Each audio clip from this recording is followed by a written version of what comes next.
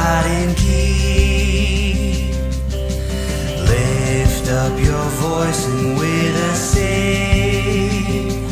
Oh, praise Him, Alleluia.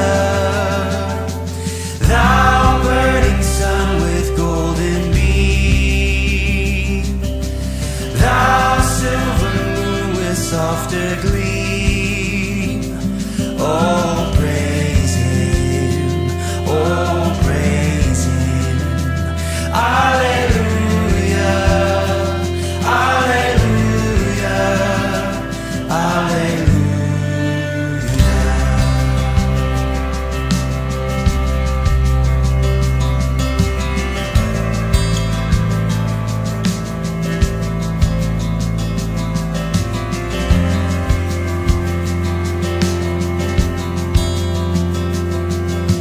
Let all things their Creator bless, and worship Him in humbleness. Oh, praise Him, Alleluia. Praise, praise the Father, praise the Son, and praise the Spirit, three in one. Oh, praise Him, oh, praise Him, Alleluia, Alleluia, Alleluia.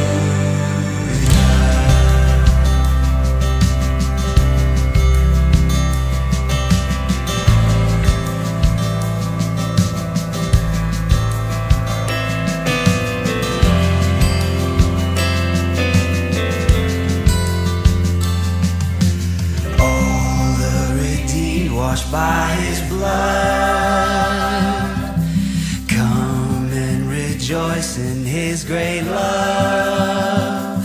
Oh, praise Him, Alleluia. Christ has defeated every sin. Cast all your burdens now on Him. Oh, praise Him, oh, praise Him, Alleluia, Alleluia.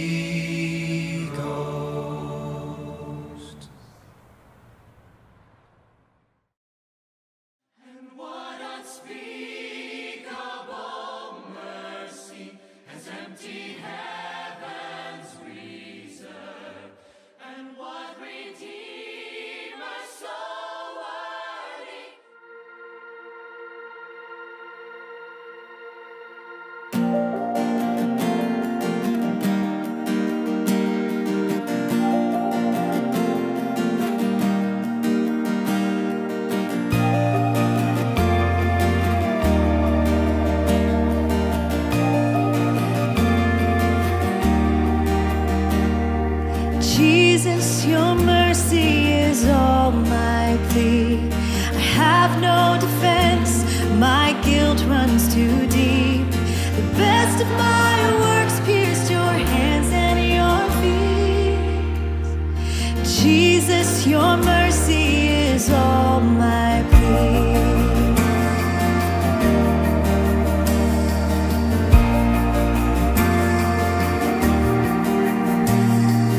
Jesus, your mercy is all my boast. The goodness I claim, the grounds of my hope. Whatever I lack, it's still what I need most. Jesus, your mercy is all my boast. Praise the King who bore my sin, took my place when I stood condemned. Oh, how good you've always been to me. I will sing of your mercy.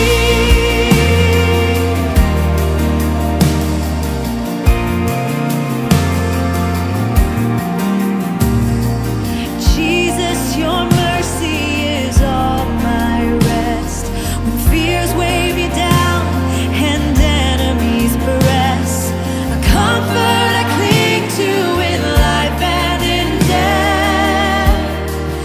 Jesus, your mercy is all my rest. Praise the King who bore my sin, took my place when I stood condemned. Oh, how good you've always been to me. I will sing of your mercy.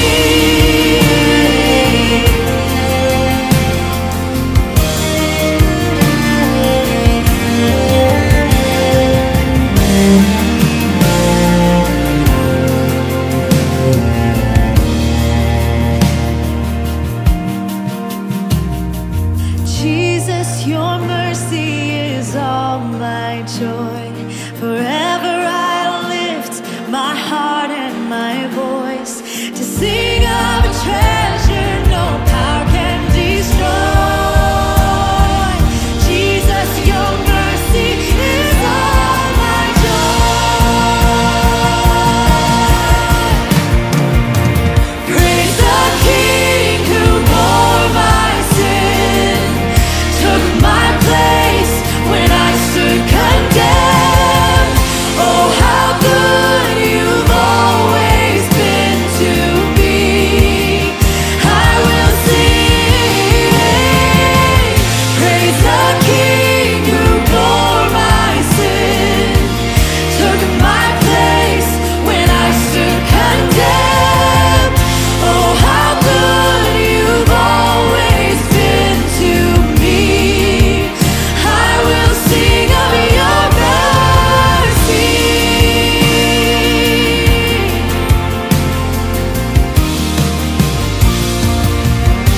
Oh, I will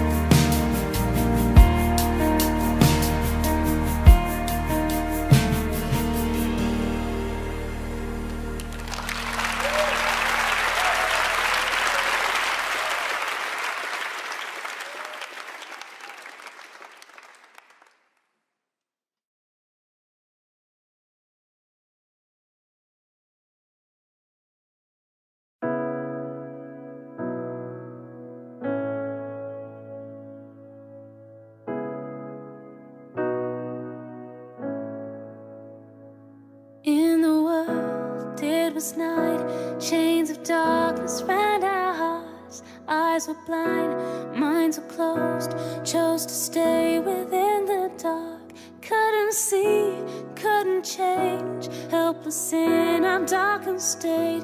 There we stayed till the light of life appeared. Who can break the chains of darkness, who can save? You are the light in darkness. You came to bring salvation. You gave your life to free us. You are the light. Then you came as a man to the earth that you had made. On the cross, you gave your life. The darkness seemed to have its way, but then you rose in victory. Death defeated, we are free. Now you reign, calling us into your light.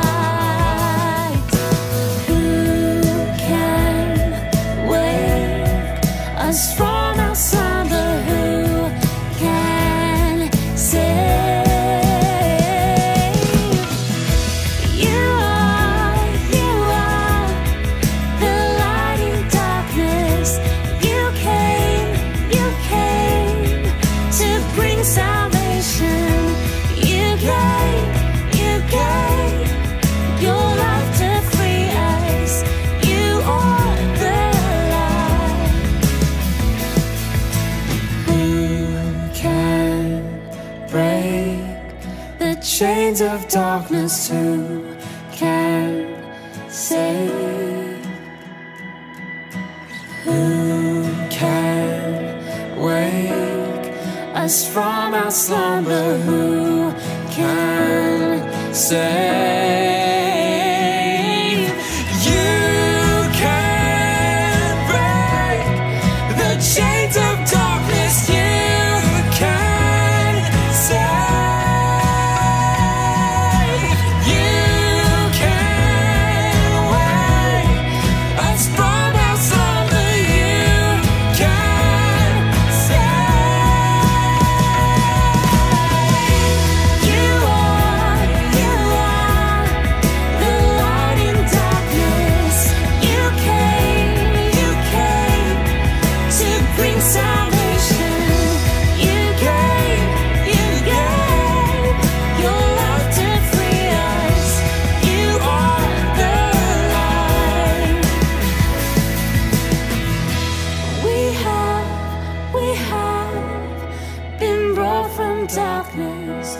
We stand free from judgment. We give our lives to serve you. We are your light.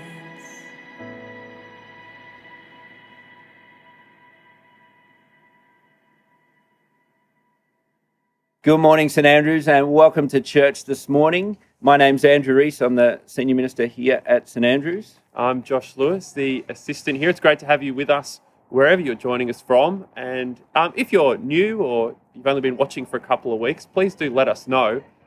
Send us an email at live@standys.org.au. It's great to have you with us. Now, if you have been watching for a couple of weeks, you've probably noticed we're not in the church building. This week and next week, we're pre-recording our services, just as they put the finishing touches Just the on the icing new on the building. cake, really. Yeah, the carpet on the floor, the icing on the cake. Yeah. We're almost there, and we're really looking forward to that. October the 18th is the big opening celebration. We're going to have 4 services across that day, 9, 11, 3 and 5. They'll all be the same, so that's designed to have plenty of space for everyone to come and be part of it. Registrations are open on the website now, so go there as soon as you can and register for one of those services. And in the lead up to October 18, in the weeks leading up to it and in the 2 weeks after, we're going to spend some time on Sundays refocusing on what our mission is together as a church, to remember what we're about as we start this new season of ministry where we're back in the building. We've been apart for months, 6 months really, and we want to say this is what we're about and recommit to that together and pray that God would bless our endeavours for His glory. Here's our mission in 4 statements really. We're a church family that is welcomed by Jesus, growing by grace, declaring his praises and longing for home. And so each week we want to focus on a different aspect of that. And the goal of that is to commit together to those things that we might glorify God in this place and from this place to the community around us. And what better way to start than with this brilliant old hymn which says that all that we do is meant to be focused on God and for his glory. So let's listen together to Be Thou My Vision.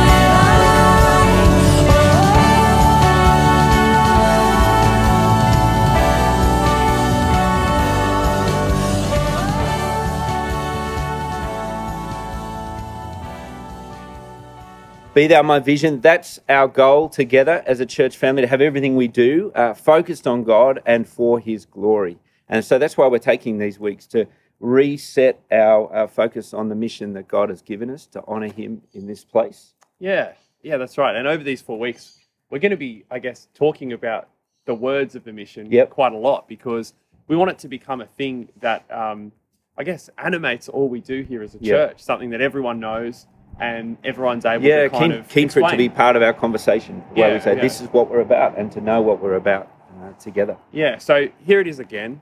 We're a church family, welcomed by Jesus, growing by grace, declaring his praises, longing for home. Yep. And this week, we're looking at the Welcome first by statement, Jesus. Welcome by Jesus. Yep.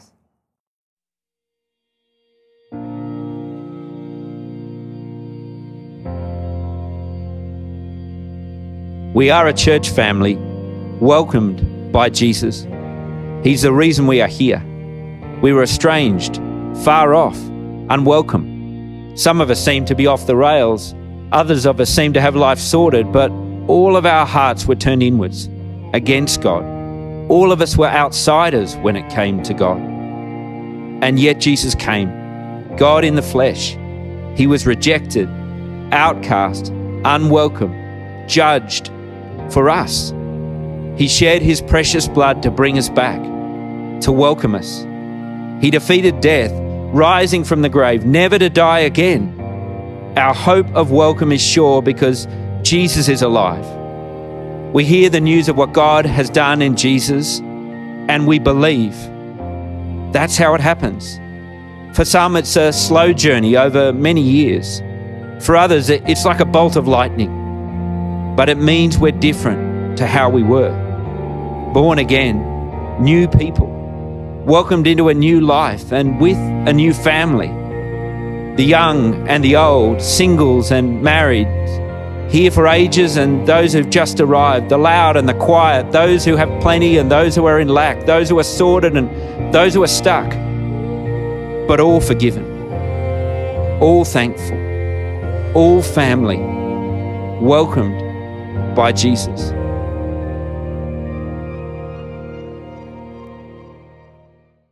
Well, throughout this series, we're going to be looking at our mission through the lens of the first couple of chapters of 1 Peter. So we're going to read 1 Peter 1 and part of 2 together now. If you've got a Bible, please do get it out and turn to 1 Peter so you can follow along. But I'm reading from 1 Peter chapter 1 from verse 3.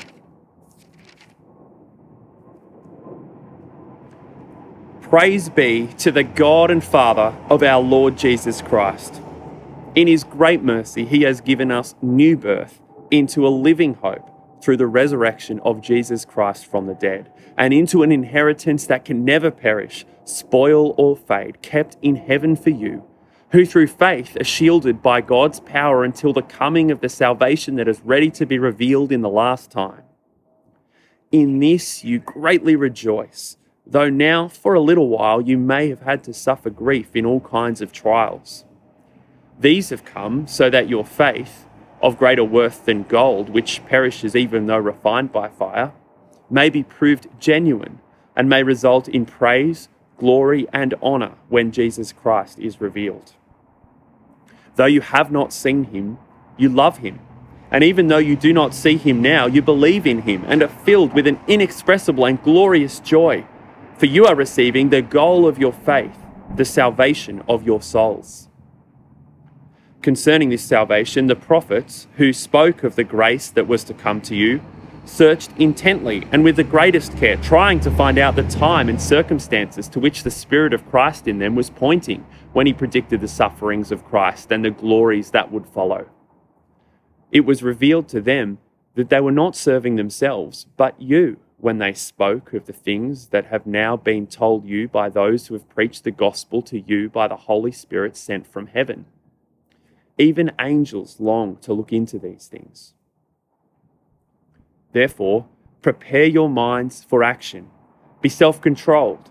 Set your hope fully on the grace to be given you when Jesus Christ is revealed. As obedient children, do not conform to the evil desires you had when you lived in ignorance. But just as he who called you is holy, so be holy in all you do. For it is written, be holy because I am holy. Since you call on a Father who judges each man's work impartially, live your lives as strangers here in reverent fear. For you know that it was not with perishable things such as silver or gold that you were redeemed from the empty way of life handed down to you from your forefathers, but with the precious blood of Christ, a lamb without blemish or defect. He was chosen before the creation of the world, but was revealed in these last times for your sake. Through him you believe in God, who raised him from the dead and glorified him, and so your faith and hope are in God.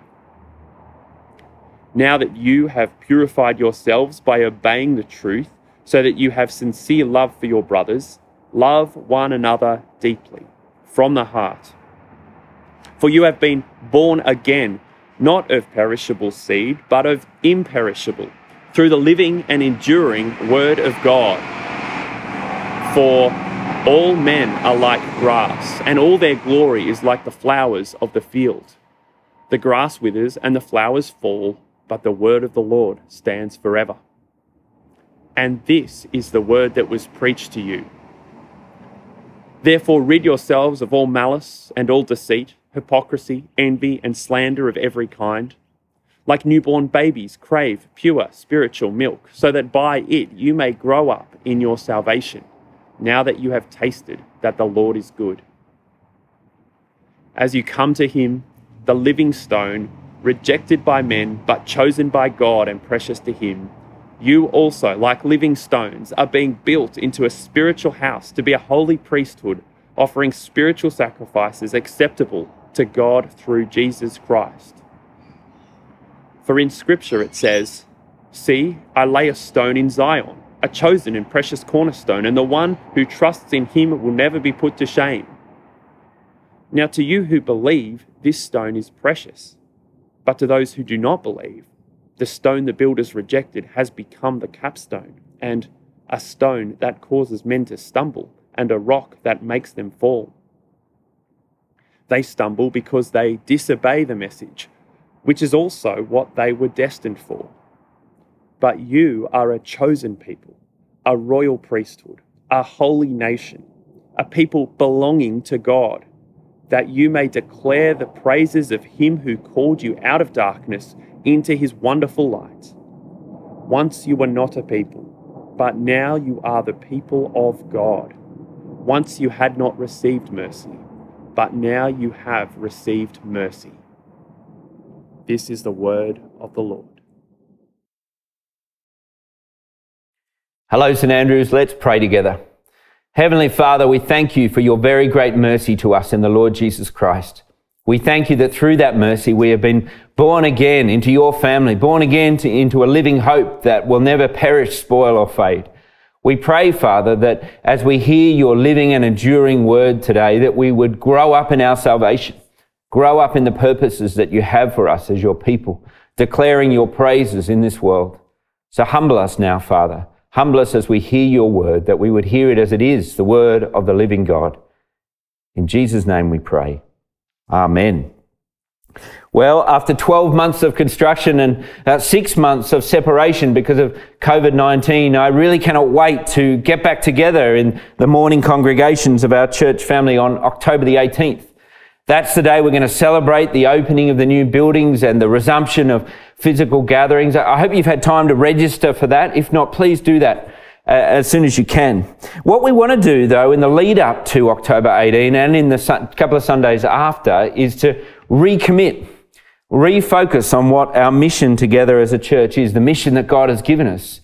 And I think it's a mission described brilliantly for us in the chapters of 1 Peter, chapter 1 and 2. And that's where we're going to set up camp over the next few weeks. So I do encourage you to be reading it during the week. Read 1 Peter. Read what it says about God's mercy. Read what it says about the purpose of that mercy for us as his church. So let me encourage you to turn to that now, 1 Peter chapter 1 and 2. And as you turn to that, let me share with you my prayer for our church family on the back of what we read here. I'm praying that we will humbly live as those who have been welcomed into God's family by faith in Jesus Christ. I'm praying that we be a church that continues to grow up in our salvation by obeying the word that we hear. I'm praying that we'd be a church that in both life and speech declare God's praises wherever we go. And I'm praying that we would be a church that is marked by those who are waiting, hope-filled waiters, longing for his return, longing for our home and our hope that is kept safe for us in heaven. I wonder if you'd pray that with me. Now pray it because it's actually who we are because of God's great mercy. Pray it because it's who he is calling us to be as we live as his people in this world. We are, and here's our mission statement that you would have heard throughout this service, we are a church family welcomed by Jesus, growing by grace, declaring his praises and longing for home. That's the marks of this church family. That's the marks of our mission. And over the next 4 weeks, I want to look at each of those marks in turn. And today we'll start with the first of them, that we are a church welcomed by Jesus. And so let me encourage you to turn to 1 Peter chapter 1 and 2, and that's where we will see this mark of our church. As you turn to 1 Peter, here's the message of 1 Peter chapter 1 and 2 in just a few short sentences. We are a church that God is building. No, not a church building. We are a church that God is building as he welcomes us into his family by faith in Jesus Christ. We are those who are born again by the living word of God. We are those who are redeemed by the precious blood of God. And we are filled with a hope that is certain because of the resurrection of Jesus. His people, declaring him to a world that is without him and so is without hope. That's who we are as a church. That's what 1 Peter shows us. This is a church built on God's very great mercy. That's St Andrew's. And if someone was to ask, what does coming to church involve? What would it mean to come to St Andrew's or come to really any church that is the living church? The explanation would not be this. It would not be about tradition. If you would describe what coming to church is about, it's not about tradition. It's not about Anglicanism. It's not about North Shore life. It's not about a human institution. It's not even about religion. Coming to church is about coming to Jesus. And I remember very clearly, clear as a bell, the night that I first came to Jesus. It was October, about 32 years ago, in a church not far from here.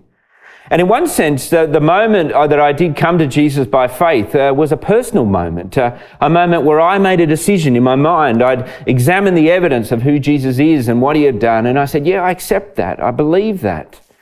And so I made a decision. But it was more than just a personal mental decision. It was a relational decision. That was the moment I entered into a living relationship with God.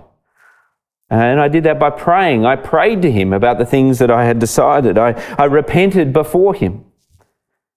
I repented of living as if I was king rather than the truth. I asked for his forgiveness because of Jesus. I said, please, you take the lead from now on.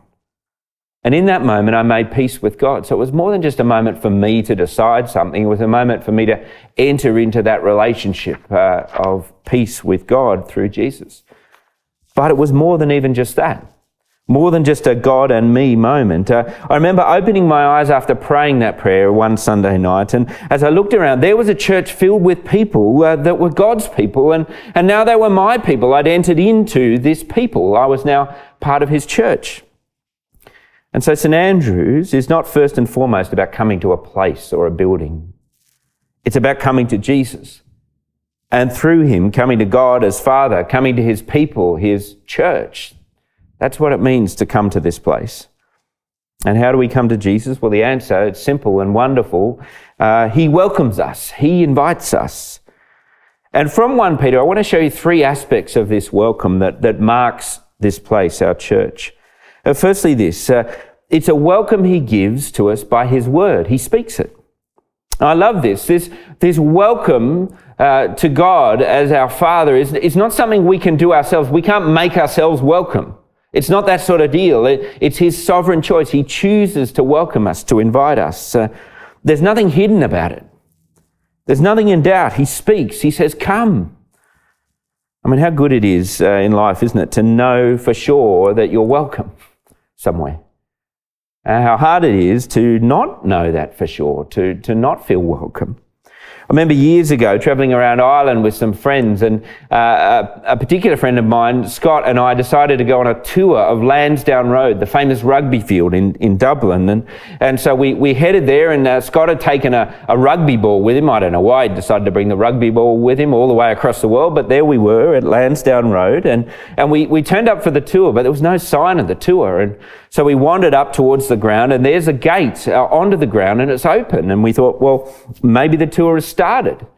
And so we headed onto the ground and looked around, nobody to be seen. And so eventually we gave up on the tour, and we said, well, let's just reenact some famous Wallaby moments on this ground. And so I scored a try in the corner like Michael Liner did many years ago. And then Scott decided he was going to take a kick for goal. And so I stood behind the goals, and he lined himself up. And what he couldn't see, but I could, was that behind him there was a security guard heading towards him at pace. And I'm waving madly at Scott, trying to get his attention, but he's focused on the kick. And eventually when the security guard caught up with us, he said this. I'm not going to try the Irish accent, but he essentially said, you are not welcome here. You've no right to be here. Get off the field, you idiot. And off we went, hightailing away from there as quick as possible. That's what it feels like to not be welcome, to presume a welcome.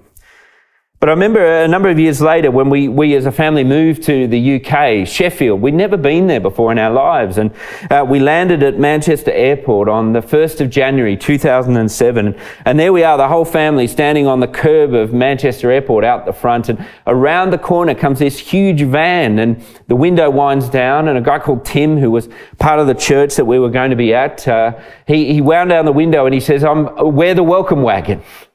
And we piled in and the kids slept for the first time in about 30 hours. And then when we eventually got to Sheffield and we were shown our home where we were going to live, and the door opens and there's this huge banner, "Welcome to the Reese family."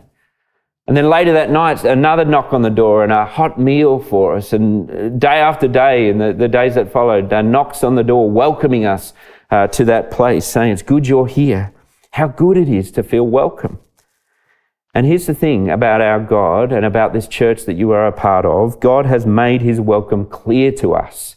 He speaks it, there's no doubt. And throughout the scriptures, it is the constant refrain that God speaks.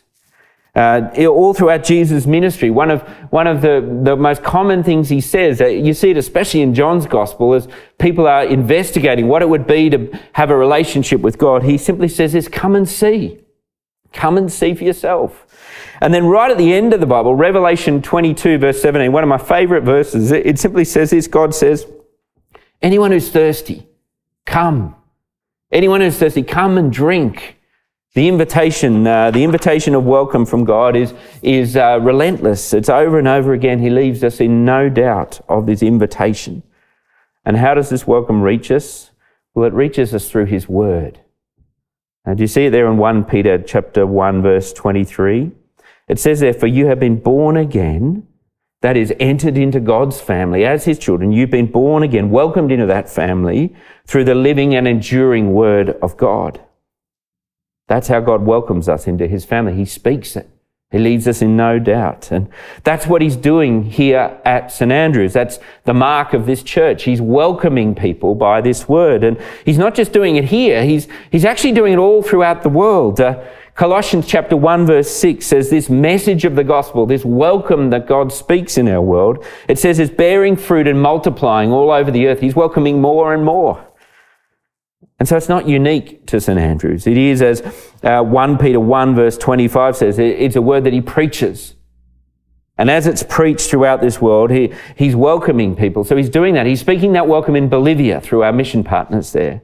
He's speaking it in Cambodia, in the nations of Africa. He's speaking it in the country towns of Australia. He's speaking it in Fairfield. He's saying, "Come, any who are thirsty, come."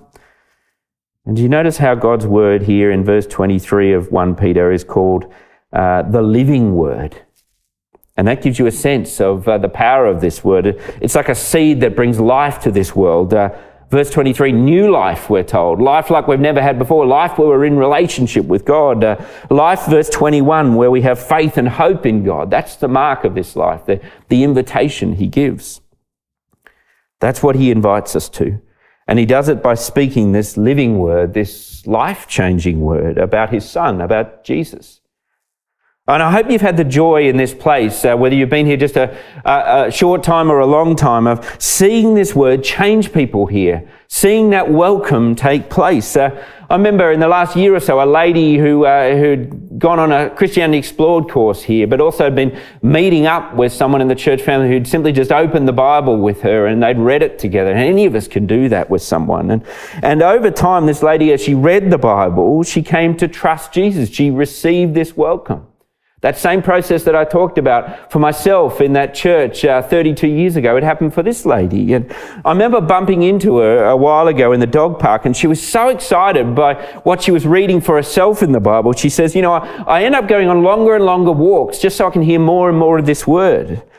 I mean, it's the picture we have here in 1 Peter. Do you see it there in chapter 2, verse 1 and 2? It says there, we're like newborn babies craving spiritual milk that's going to grow us. And that's this lady's experience. What a joy it is to see this welcome take place. And I hope beyond that as well, I hope you've had the joy of seeing the word changing you, continuing to change you. I remember for myself, around a year or so after becoming a Christian, I just started reading the Bible for myself, and I got on a Duke of Edinburgh camp with some friends, and we were in the Gross River Valley, I think it was, in the Blue Mountains. And one morning before breakfast, I decided to get up and go head somewhere and read the Bible. So there we were near the river, and there was this huge gum tree that had sort of fallen across the river, and I sort of clambered onto the tree, and I sat in the middle of this enormous river on this enormous gum tree and opened my little New Testament that I had with me and read the book of James. And I remember being blown away by it, the picture of a God who gives wisdom from above, wisdom that we need for life. And I remember praying, I want that wisdom, God. I remember just a few years later after that, reading for the first time 2 Corinthians 5 about this ministry of reconciliation that God gives us as his people, calling to the world this invitation of welcome, asking them, saying, please be reconciled to God. Hear this word of welcome. And I remember thinking, you know what, that's it. That's what I want to do with my life. That's my life sorted. That's my job right there. God's word of invitation doesn't just welcome people initially into his family. It invites us to keep growing in our relationship with our Heavenly Father. So that, do you see it there in chapter 2, verse 2, that we would grow up in our salvation. We're all still doing that. It's amazing, isn't it? The word that God spoke that brought life into this world is the word that he speaks that brings new life to us, increasing life over time.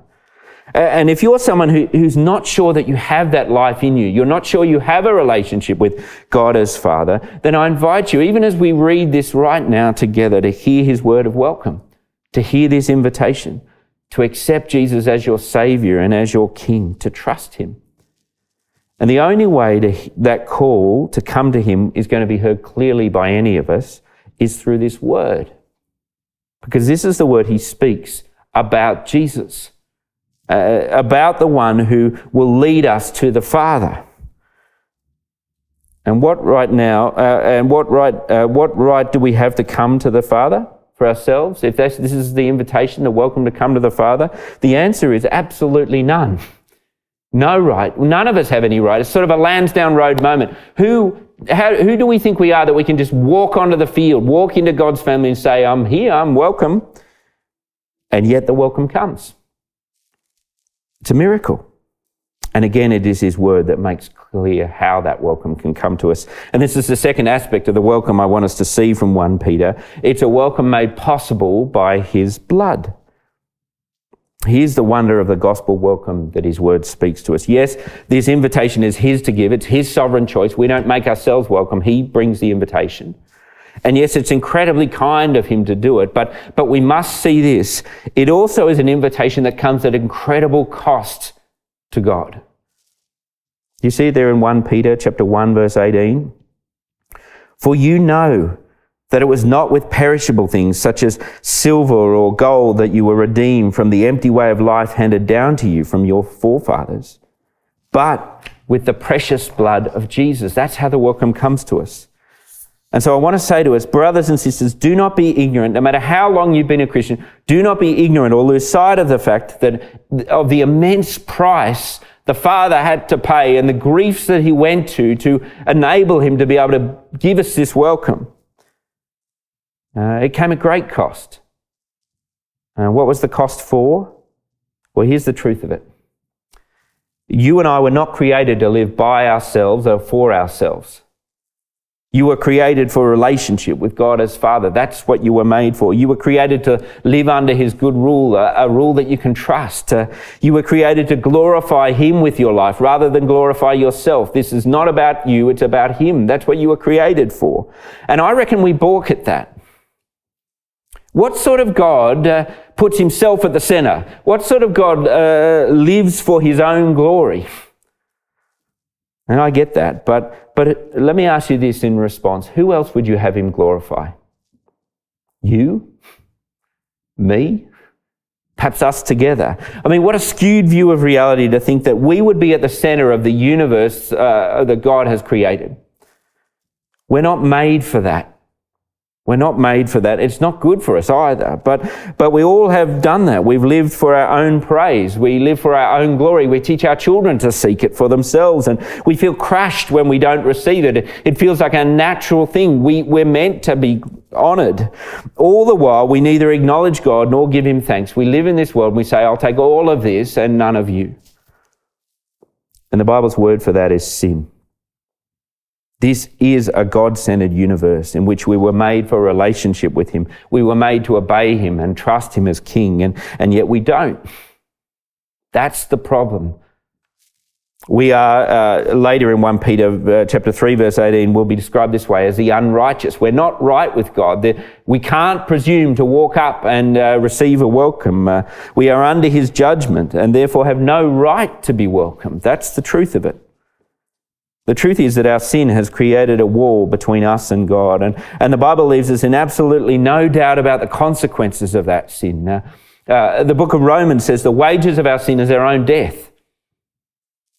The wrath of God is on the unrighteous. That's us. And we've absolutely nothing to offer in our defense. No excuse, none whatsoever. It's empty. The empty way of life that we have, we've got nothing to say, see, this was a worthy life. No, it wasn't, because we were made to glorify him.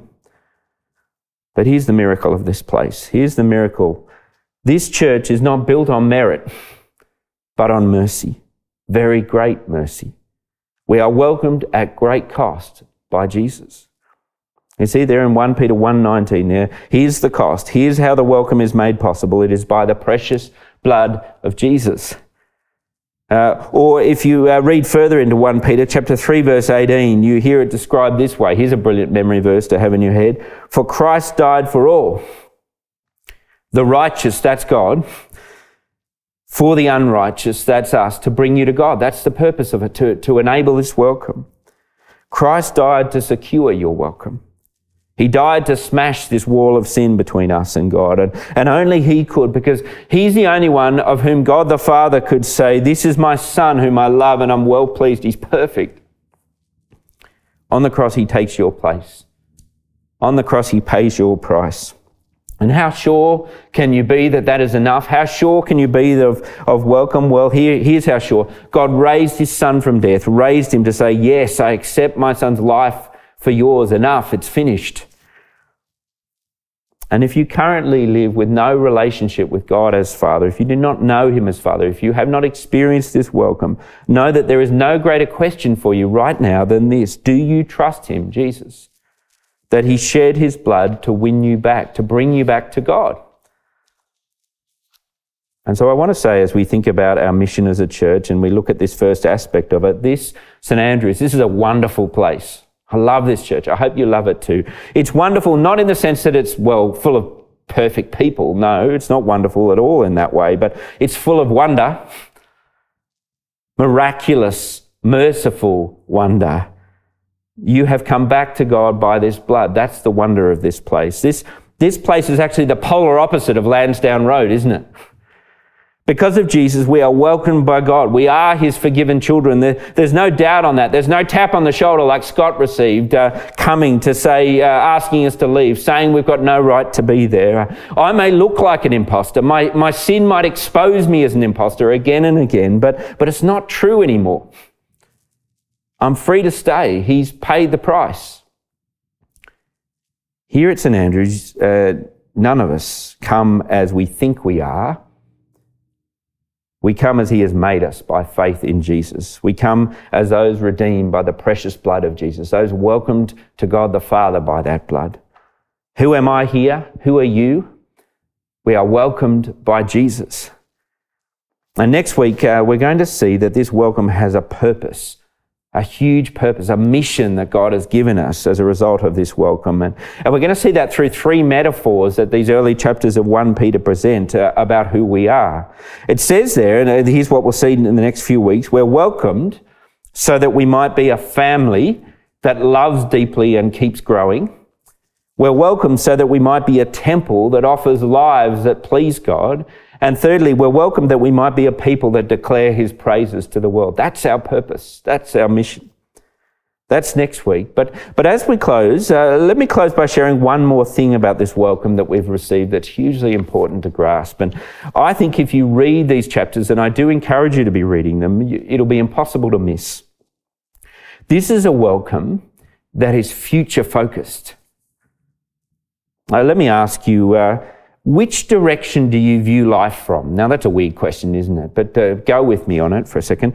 Which direction, which perspective do you view life from? I think the answer to that all depends upon where you think the best of life is. Perhaps some of us view life from the past. Perhaps we view life through a golden era, a golden phase of life that was just the best of life that we've had, and we wish we could have that again. And there's this sort of wistful longing to go back, even though we know we can't. But here's the thing, the Christian life is not lived from that view.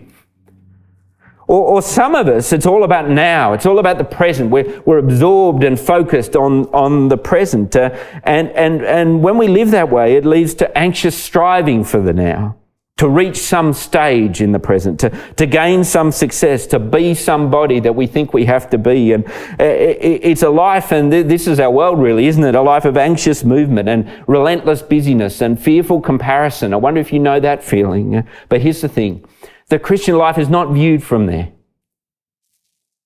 No, our welcome, our hope is ultimately future focused. That's the lens before us in 1 Peter. That's the lens. If you read the opening verses, verses 3 to 9 of chapter 1, we see there that we've been welcomed by Jesus into a hope where, here's the truth of it, the best is yet to come. It's in the future. It's there. It's yet to come. You see the way it's described in those opening verses? It's a hope in the future that's unperishing. A hope that won't die because it's secured by the one who conquered death and now lives forever. It can't perish anymore. It's a hope, we're told, that's unspoilt. It can't be ruined by our sin. How good is that? You can't stuff this hope up. He's secured it by his blood. And then there's this. It's a hope that's unfading. It's kept in heaven for you. It's still there in the future. It's guarded. You can't lose it. It won't go out of sight. The Christian life is lived forward. It's lived in full view of this future hope. We are redeemed from the past. We don't have to worry about the past. We're redeemed from the past. We're secured in the future. And we'll see more of this next week, that radically changes the present. Now the present for the Christian, now the present for his people, the church, pulses with purpose. It's a present, it's not a present not full of anxious striving anymore, but it is full of joyful anticipation because we know the best is yet to come. And so do you see it there in those opening verses, verses 6 and 7? That it means that because of this future focus, even as trials come at us, we rejoice because we know he's using them to prepare us for home. The best is yet to come. And then perhaps my favourite verse in 1 Peter 1 verse 8, it's future focused in the sense of this joyful anticipation, the joyful reunion that is coming for us when we will see the one who made the welcome possible. We will see him face to face. We will be with Jesus. And you see the way it's described there, verse 8. How good is this verse? Speaking of Jesus, it says, though you've not seen him, you love him. Though you've not seen him, you love him. And even though you don't see him now, not yet, even though you don't see him now, you believe in him and are filled with an inexpressible and glorious joy. Let me ask you, do you anticipate the moment when you will actually be welcomed home, literally be welcomed home by Jesus? You know, when Finn years ago started school in the UK, home time was a big deal for him in those opening weeks. So he was always keen to know who was going to be there, what time was it going to be, how was it going to work. And most afternoons Liz would pick him up. But after a few weeks, I took over on Fridays. That became the day I picked him up. And I remember the first time it was my turn to do it on a Friday. That morning, Finn was a little bit worried that I wouldn't know what to do. And so he was keen to talk me through the procedure. This is where I'm going to be and this is what you've got to do, Dad. And eventually I had to say to him, look, I promise when the time comes, I'm going to be there. And so the time came, 3:15, and out came Finn with the rest of his class and his teacher, and he's scanning around, and then he sees me.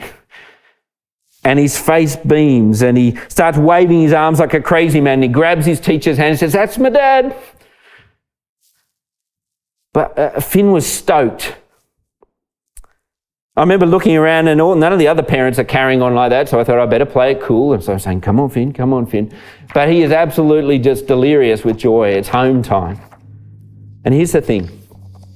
Jesus, when it comes to the time for us to come home, will have no such inhibitions as I did that day. It was actually the very reason he came.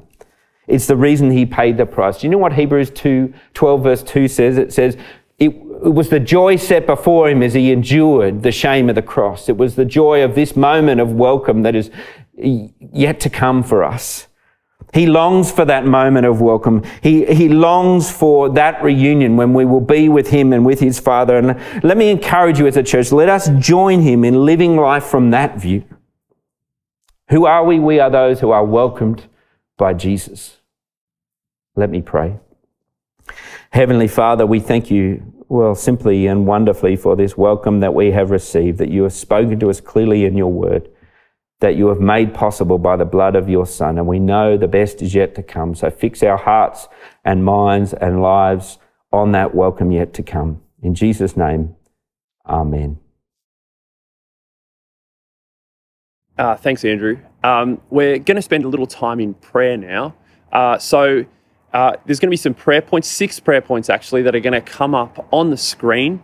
And if you could spend some time praying to our God, just where you are, with whoever you're with, we'll be back with you in about 5 minutes.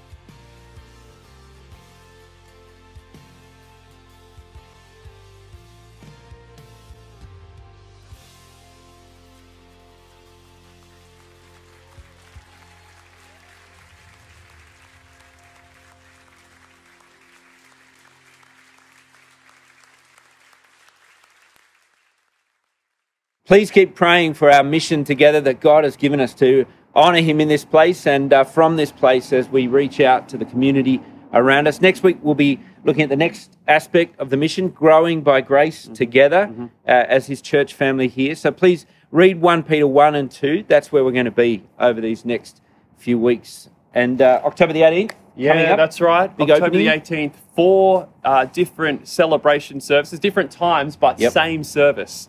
So 9, 11, 3 and 5. Yep. And at the 9 o'clock and the 3 o'clock, there's kids programs. That's right. Yep. So all of them are the same. Please register for one of those. Yep. And if you could do that as quickly as you can, that would be great. That'll so we help can us. organise how the day is going to look.